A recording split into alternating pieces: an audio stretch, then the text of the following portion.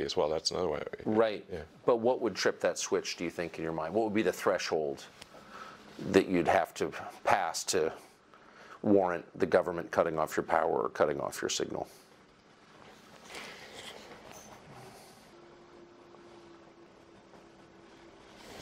Well, I mean, I guess if we lost control of some super AI, like for some reason, like the things that would normally work to do a passive shutdown, like the administrator passwords, if they somehow stop working, where we can't slow down or you know, I'm not sure. I don't have a precise answer, but if there's something that we're concerned about, and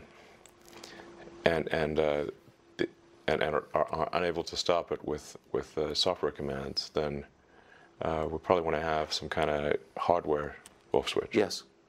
I think, can't hurt. Have you talked to, since you know Larry have one, Page, and you obviously you know the OpenAI guys because you started it? Definitely have one.